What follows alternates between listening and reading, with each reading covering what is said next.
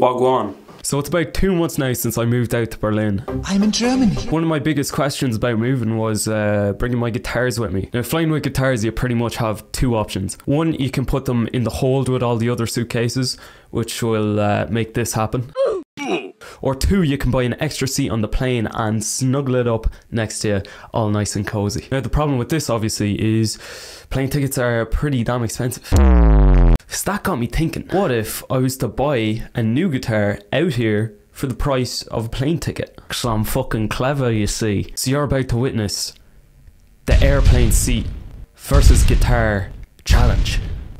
It's like I'm on fucking Top Gear or something. Okay, right, so here we are, Ryanair, our Lord and Saviour. You cheap bastards. And we're gonna go look for some cheap ass flights. So I'm gonna look at the month of December, and from here we're gonna be able to get the budget of our new guitar. Now what we're gonna do here is we're gonna take all these ticket prices, add them up and divide by the number of days. Check my C in higher level maths, boys. We want the numbers, Mason. That's all we've ever wanted. The numbers are a broadcast.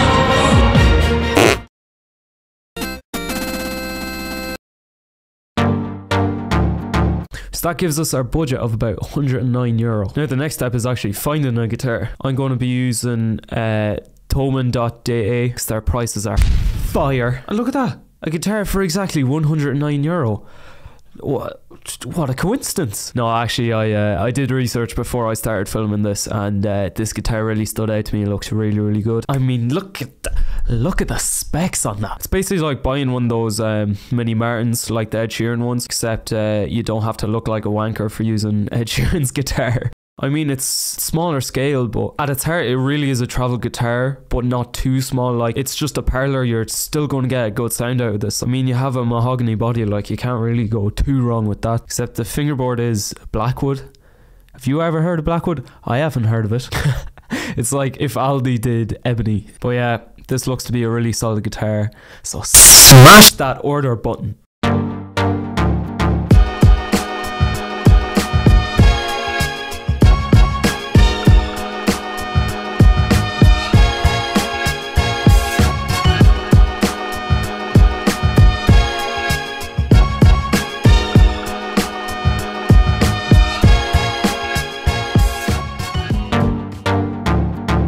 Come here, you.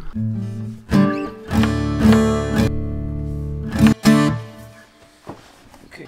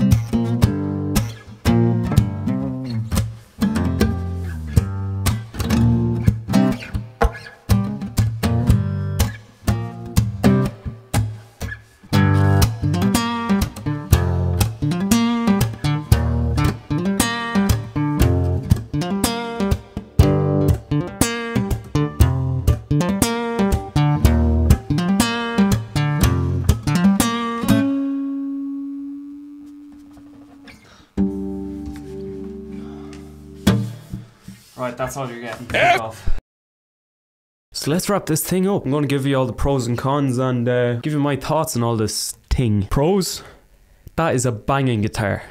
That plays nicer than the majority of my acoustics at home. Back in Ireland, I got a Takamine G series, and being honest, that puts it to shame. Thomann Chinese factories, they're pumping out quality. Round of applause for the Chinese factories there, please. Round of applause for price of labour there, please. Thank you. I honestly can't believe how good that guitar is for €109 new with the pickup. It's just madness. Madness. And the best thing about this is I can sell this at the end of the year and make most of my money back. Your boy Scrooge likes that. Thinking about the cons, I suppose if you have very specific requirements in guitar, and you're not just like me, like all I wanted to do was have an acoustic to play around on and sing with, and that's all I want for the year. Pickup is handy there if I want to do a bit of recording as well. But if you can only live with like a custom acoustic which has 14 gauge strings, specific cut nut and banjo pegs, then this mightn't be for you. But I mean, who does that?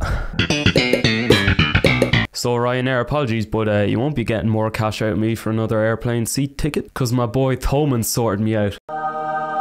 So big ups to Thoman, and that's pretty much it. So like and subscribe and all that good stuff if you enjoyed. I feel like such a prick for saying that. It's like, oh yeah, I'm a YouTuber, yeah. Like and subscribe, guys. But no, yeah, I'll catch you in the next one.